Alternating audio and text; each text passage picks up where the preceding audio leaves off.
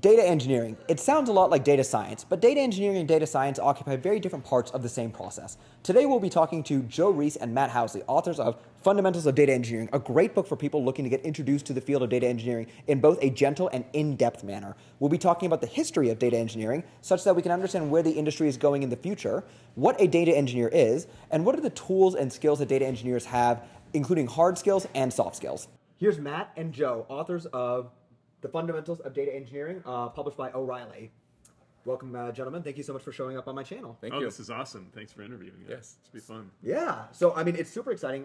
As some of my viewers may know, and you guys may know as well, I started off as a senior data, my previous job was I was a senior data analyst, and I recently moved into data engineering, both for personal reasons and for just a new challenge. Quite honestly, I felt like, from the IC perspective of a data analyst, I'd learned about 80% of the value there was to learn. Like, obviously, there's an infinite number of things to learn, but I think in many careers, you can learn about 80% of the value-giving stuff within a certain number of years, quite honestly. And I feel like I'd reached that with data analysis, so I decided to move into engineering. That's cool. But my question to you guys is, what is a data engineer in your words? It depends on how deep you want to go. I think we have a whole chapter basically defining what data engineering is, but fundamentally it's that you start with raw data ingredients and you make them useful. That's, in a nutshell, what data engineering is about. And of course, maybe the other big differentiator is that data scientists do this all the time, but they're doing it at kind of small scale on a single laptop. And with data engineering, the idea is to automate as much as possible, get those data flows automated, make them happen at scale, so that other people can consume that data without thinking about all those pipeline steps. And I think they also, there's the old trope that data scientists spend 80% of their time getting, cleaning, processing data. In a perfect world, the data engineer would really be doing that type of work for the data scientist. The data scientist or analyst can do what they were trained to do, which was modeling data, analyzing it, and so forth. So. Okay. Yeah. So it seems kind of like if you were to draw out a kind of the life cycle of data. Yeah. The first person would be the data engineer touching the data. And then after that, it can branch out to an analyst or a data scientist after it's been prepped for them to go in the most idealized organizations. Yep. Yeah, and even before data engineers touch it. So to be honest, there are multiple types of data engineers, and we're mostly focused on data engineering to feed analytics or data science and these other downstream processes. Before we get to it, you have generation. And so generation can happen in an application, it can happen in a SaaS platform. And then the data engineers, bring it into their systems and start doing things with it. Yep. And in the context of what you're talking about, generation is basically, you have umpteenth data sources. So, you have your ERP system, so enterprise resource planning. You have, CRMs, customer resource manager, something like that.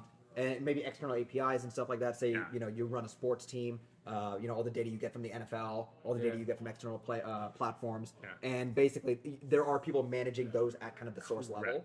Yeah. And then getting that all in and ready for the analysts and scientists is the job of the data engineer. Exactly. Or also, data scientists, analysts, but also other applications, like maybe a reverse ETL process or something related to that. So. Or increasingly what we call embedded analytics, which means it's customer facing. So say I have a SaaS platform, a new startup, and I want them to be able to do analytics on, say it's an employee, management platform. Yep. That would be an embedded analytics application. And so behind the scenes, there are data engineers working on that SaaS platform to make sure that they can do the analytics that they need to do. Right. So one question I have is, let's say I'm running an application of some kind, like an iPhone app. I'm creating that, right? And let's say it is maybe an app that shows the scores for various sports, just aggregated in one place. Basically, I'm recreating ESPN. I have a back-end data provider who gives me all that data, and I'm kind of just providing a front end for it. Is a data engineer going to be the one that's actually piping that data in for the software engineers, or is that a different flow? Are data engineers just interacting with scientists and the analysts for the most part?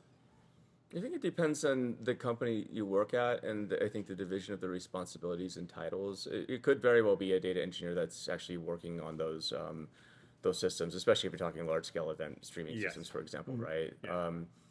In other companies, it might be the software engineer doing this. I mean, we've seen all the above, and we do have this notion of the data engineering lifecycle, which we'll talk about in a bit. Yeah. But the other part of the lifecycle, which we do call out as well, is it can meander and it can wind back on itself and might actually be out of sequence, so to speak, too. And so it just depends on where you are.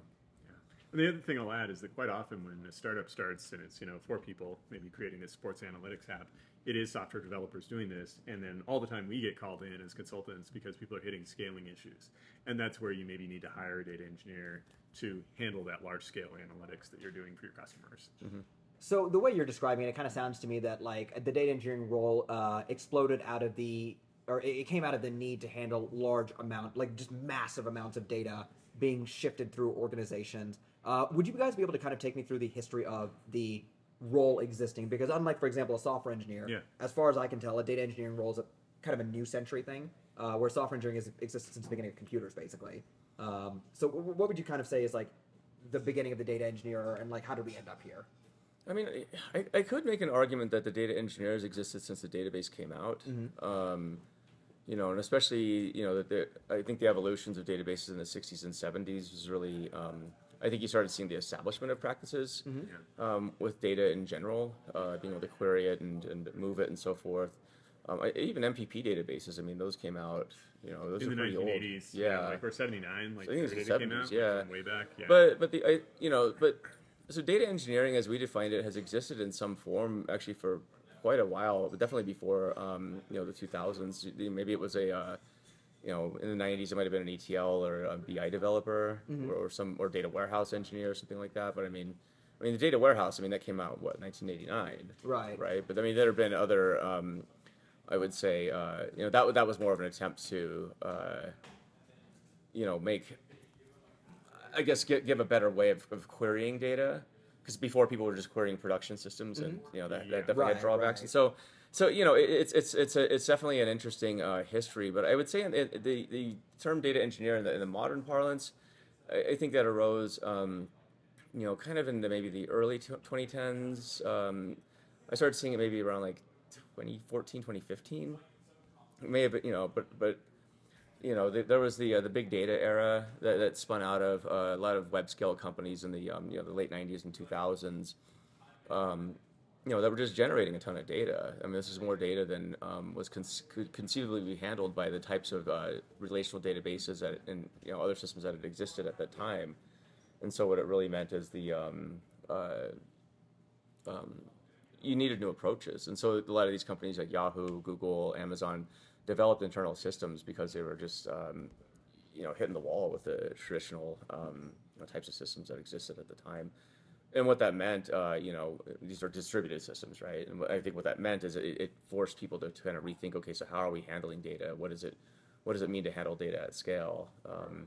In a lot of cases, this is data that just needed to be used in the application. So these companies, I think the line between, outcome and getting data is it's very fuzzy, but it was a necessity. They had to do this. And so yeah, and then you fast forward to today, I think Matt and I agree that data engineering is, the tooling has become a lot more abstracted, and I would say more simple to use. But this also forces the engineer to, the data engineer to maybe work on higher value type problems or higher order type problems, which is now, you're not necessarily worried about scaling systems as you are maybe squeezing out more value of your data and the use cases of it. So And what I might add, so you were mentioning big data is a big driver, and I think when Joe and I kind of got into the industry, that was like the standard. Like, it was still called a big data engineer. And when big data got easier to handle, and there was this shift toward big data was easier, but complexity was still hard. Mm-hmm. And so the modern data engineer, yes, they have to tune big data systems, but increasingly they're focused on managing complexity. And so, for example, we frequently see clients where at a big size company, you have maybe hundreds of SaaS platforms that are used across that company, and you need to get data out of all of them, and you need to orchestrate all that data movement, data flow, mm-hmm. and that's what a data engineer does. So what I'm kind of getting out of this is that a lot of the problems in relation to kind of like just the sheer scale of data are being solved or have been solved, and really what the issues are there's so many different sources of data. How do you actually coordinate all of these together in one consistent flow? That way your data scientists and your data analysts actually have a very as easy of a time as possible. Correct. And it's a notion, increasingly you're hearing the term data product as well, and data applications, and it is, I think,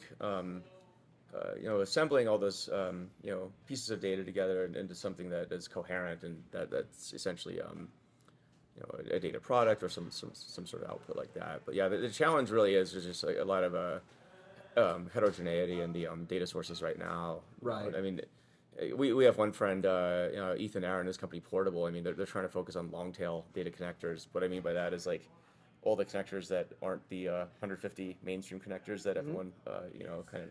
And that's a tough problem to solve. I mean, if you think about how many fintech companies or ad tech companies are out there that might have APIs that you can read from, I mean, I don't even know if I can count that high. Yeah. So. And the thing I'll add is like we actually highly recommend that even seasoned data engineers use automated products, but it actually only removes part of the complexity, because once you're sourcing data from like 100 different places, you have to figure out how to make sense of it. Like, what are the different keys? How do you merge across data sets and all those kinds of things?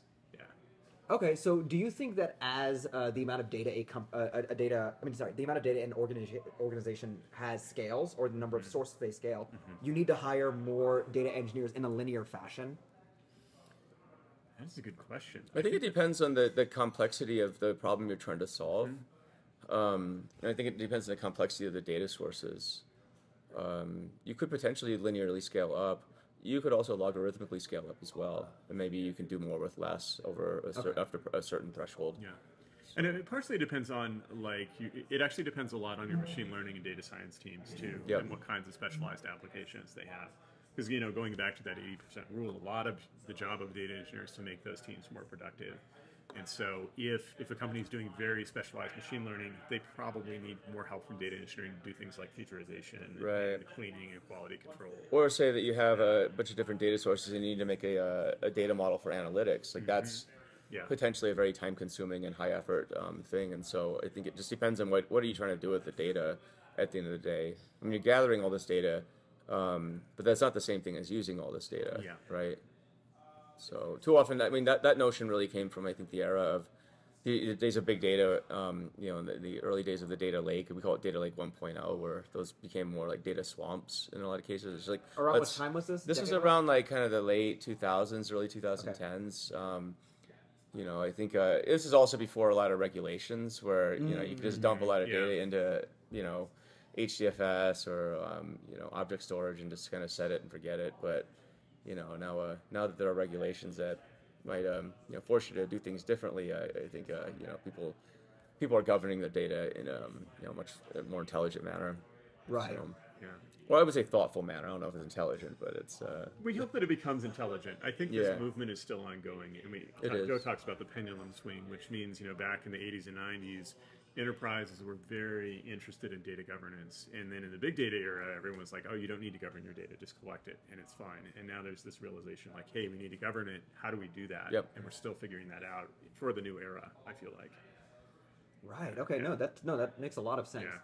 So, I'm going to probably ask I'm going to mention it for the millionth time. There was an article that came out in like 2012. You guys know exactly what I'm talking about. It's Data Science, the Sexiest Job of the 21st Century. Yeah. How you claim something to be that, like, in the the second decade of a century, I have no idea. But, whatever.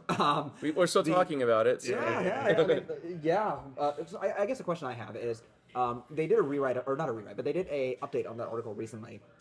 And, reading between the lines, at least, what I got out of it, and, it might be my bias now being a data engineer. I like to think my position is very important. But what I was kind of getting out of it was that there was kind of an over-indexing of what a data scientist could accomplish without data being, like, clean, ready, available. Yeah. Do you think that for the next decade or so, probably the growth of the data engineering, like the number of job recs, is going to be higher than most other data professions? I think so. I mean, so some of our friends have said, when I hire a data scientist, I probably need 3 data engineers to support them. I think you've used a different ratio sometimes. Well, I flipped it, actually. It was 5. The research I had done was about 5 to 1, but I think it depends on your company. Depends on the org and what it depends. And so, that article, I mean, I had been doing data science long before that term came out. And so it was a bit shocking when I saw that article because, like, I suppose this could be an interesting job. I don't think it'll be the sexiest job of the 21st century.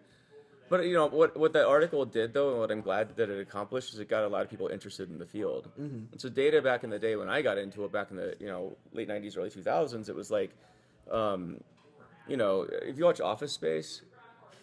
Oh, yeah, who's the actor name? But I remember the movie. Yeah, you remember that guy with the red stapler? Yeah. Yeah, he was stuck in the basement. Like, that's kind of what data people were back then. Like, data was not a cool thing. Right, like, you were, like, basically one step up from, like, that guy, or you were guy actually. So you didn't. I mean, so it was a different world back then. What I think is pretty cool is data suddenly became this, a really cool thing to do all of a sudden. I mean, it was a bit weird for me because I'm like, yeah, I mean, I don't know, is it cool? Like, so it's but it is, and I mean, it's kind of cool that we're all hanging out here now because we're data peeps, right? And so, but what I think happened too, because this is why Matt and I call ourselves recovering data scientists, is I had seen a lot of. I grew really cynical about data science like super early. I think like when the article came out, I was just kind of like, ugh. I would have expected it would be like 2017 or something, but that's early, yeah. Well, because what I realized, except I was working at a machine learning startup at the time. We were doing automated ML back in the day, and what I realized, like, a lot of the problems had to do with engineering, the pipelines and the systems to do machine learning in an automated fashion at scale, and like that was to me the hardest part. The algorithms part was like, not that, I mean, it's hard, but it's not as hard as like making the systems to do it, and so that was interesting. And then I kept seeing a lot of data scientists getting into these jobs, doing data science, and they weren't really productive because they didn't have the data. I think that along with the rise of data science being the sexiest job was also a lot of FOMO, fear of missing out, with companies where it's like, oh, well, we got to be doing data science because if we're not doing that, obviously we're going to get passed up. So it created like an interesting prisoner's dilemma of like your optimum strategy is to hire a data scientist because the lack of doing that would mean you could get passed up. And so you saw this, a lot of interest in data science. But when I would look between, kind of read between the lines and see what people were actually accomplishing in these jobs, success rate was pretty low, to be frank. So you're saying kind of like the motto of the data engineer could be making data science fun again? In some sense, yeah. It's like data scientists really should be able to focus on hacking on data, right? But I mean, you understand this. Maybe we'll loop back to this in a second. You won the challenge today, which a lot of that was about like data. The Iron Analyst. Iron Analyst. Yeah. 90% of my time was just like cleaning the data. You're exactly. Right, and like having better tools, right? Feature engineering, all kinds of stuff. Feature engineering makes your life easier. Yeah. Which a decent amount of it could have been done by a data engineer, honestly. Exactly. And so these are some of the observations, and I do think like data engineering is going to. I mean, I think it's already getting recognized as a complementary, sexy job. So and it's helping data scientists become more successful. So at the end of the day, it's a good pairing. And whatever the ratios are, whatever that is, I don't know. But data scientists, data engineers. But I do think that we can definitely all win together. So, a data engineer is sort of useless without somebody to take advantage of the data that they've been producing. Exactly. And a data scientist, this is what we saw too often, was data scientists would just be expected to do everything. I mean, Matt, walk through your experience getting hired as a data scientist. No. So it just told me, I got hired by someone at the top of the company. The company was having some problems, and so they hired a friend of mine to build the data science team, and then he hired me because we knew each other from working on math papers and such. Maybe tell the audience about you're a math PhD. I'm right? a math PhD. You're like the archetype of like the person who is he's a math PhD, so obviously he can work magical things. Yeah. Right? So the attitude was like, all right, I hired you guys. So what magic do you have for me? And we're like, so how does this company work? First of all, why don't we talk through that? And what are we trying to accomplish? Like, what do we think we can do with data? Let's identify some things first. And then going back to the discussion of like having this opposite problem, data engineers where the data isn't really getting consumed, we had that. Like we had a big data team, and the whole Hadoop system was so slow that no one really used it. You couldn't query it. Languishing. So there's like this big disconnect between the interesting data and the really exciting stuff we were supposed to be doing. And so that's how I became a recovering data scientist. Like I just started getting involved in building infrastructure and building cloud systems and finding ways to actually provide data for interesting applications. And so eventually I think we did have an impact, but it's not like we could snap our fingers and work magic. Like it's not, there's no, like you can't wave a magic wand and suddenly have results. And I think having done analytics, you completely understand this. Like, you gotta, what's the problem we're trying to, like, what's our business goal? Let's start exactly. there. Yeah. And I mean, it's also kind of like, you're right, like analysis and data, like many large parts of data cleaning are like they use such different like parts of the mind, and so like that context switching, if someone could like, do a good chunk of that for me, or like remove barriers like, oh, I need to query like 50 gigabytes of data, but I can't get anything out of this bucket, like stuff like that. Stuff like that, I would argue you're right. Like a data engineer makes a data scientist or data analyst actually effective, Yep. and not just like stuck in a server all day trying to figure out how to like get data to do really basic things. Well, I was talking with Josh Starmer about this last night. It was kind of funny because he's like, yeah, it's interesting. Like, if you're in a band, like you're going to play an instrument, you're not going to play, you're not going to be a one-man band, right? But that's kind of how I think data science was viewed for a long time. Just like these magical. I've heard the term unicorn used to reference data science. If you look at these, they have these like I saw these skill set charts listing out what does a data scientist need to know. And it's like everything. It was everything, and a lot of it, I mean, so if you were looking at entering the field, you're like, I don't even know where to start on this. This is too intimidating. So you bring up skill set charts, right? Now obviously, like with any of these professions, depending on the company you're in, depending on the tech stack, the skills will change. But for example, I like to tell people that are, becoming data analysts or data scientists, I like to tell them, okay, broadly speaking, learn SQL, learn a BI tool of some kind, and then learn Python or R. I personally recommend Python, but technically either would work. What would you say are kind of skills that are very transferable across many different data engineering roles? And let's start with the hard skills and then go to the soft skills. I think the hard skills are actually not technology focused. And I think all too often the answer to a skill is, oh, it needs to be technology X, Y, or Z, right? But I think it's actually, it goes deeper than that. The way you need to think about this is, how am I effective with the business, right? So that's communication skills. That's actually knowing how to ask questions and communicate with stakeholders. That's by far the hardest skill, actually. It's amazing how many really good engineers I know who they stunt their growth professionally because they can't talk to people or they don't want to, and so they're, so that's a hard one. I think stepping back and understanding the context of the system that you're working in or going to build and being able to architect and think through maybe macro type problems and how things interrelate, like that's another hard skill. I think all too often engineers, they want to engineer stuff, so they focus on, I'm just going to use this tool and that's going to be engineering. And I'm like, that is engineering strictly in a sense, but also it misses the bigger picture of what you're trying to do. Those two are the hardest ones. And then after that, I would say it's once you have the context and understand the business problem, it's much easier to know what tools you're going to use to accomplish your job. A lot of people try and approach it from the inverted way or the opposite way, which is, let's pick our tools and then let's go find some problems to solve. I mean, it's a classic hammer and nail situation, right? But instead of nails, everything's a screw, and then and it doesn't work. And so this is sort of the paradox. Again, the tool discussion. I rarely talk about tools anymore. I mean, Matt knows this. It's like I always think, okay, so like what is the context in which you're trying to succeed, right? So I guess another way to ask the question then, right? So I think in the context of I've been hired as a data engineer, I'm at a new company, what you're saying makes a lot of sense. Yep. Say I'm a student though. Yep. I don't really have any real problems to solve.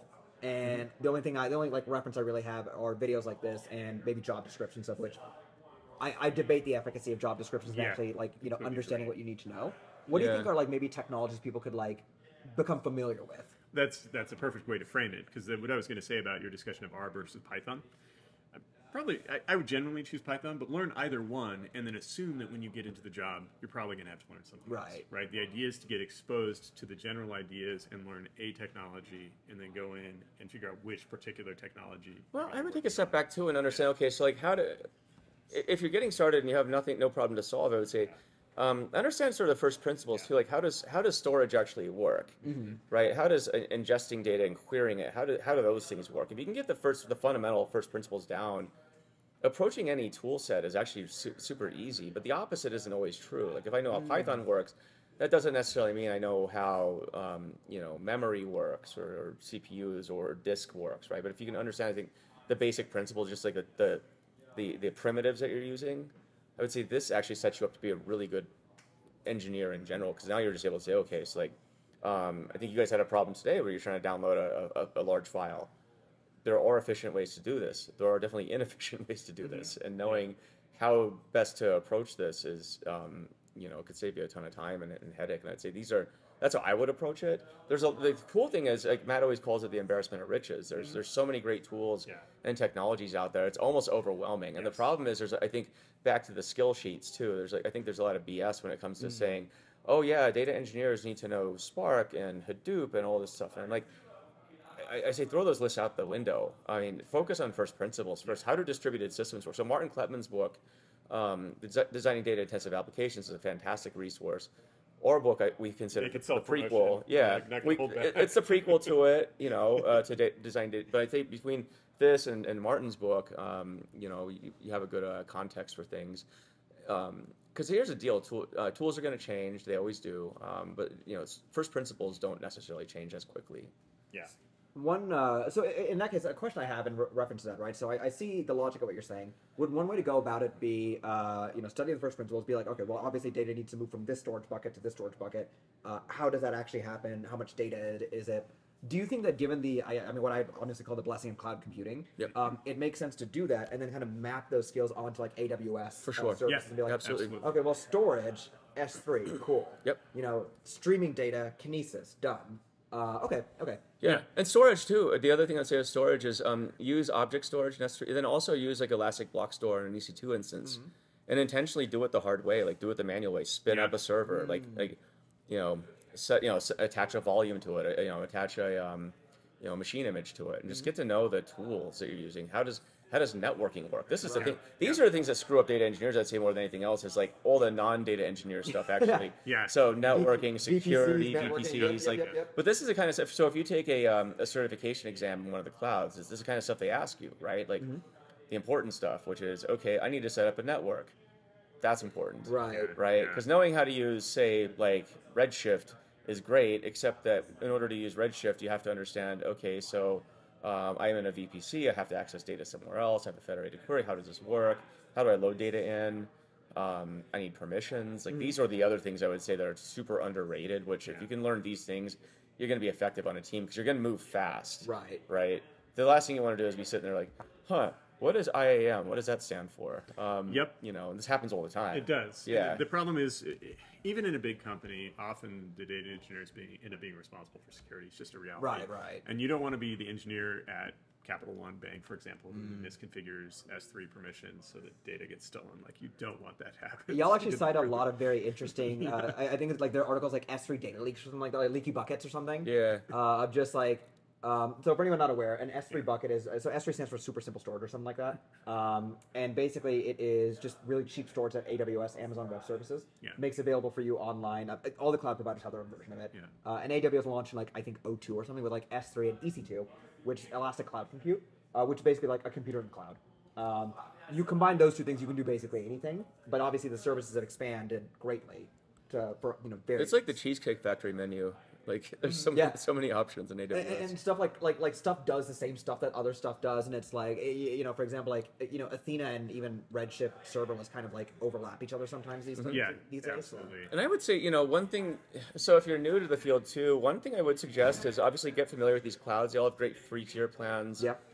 As you get more experience, I would say study for a certification and take it, right? So AWS Solutions Architect is a fantastic cert if you're in AWS.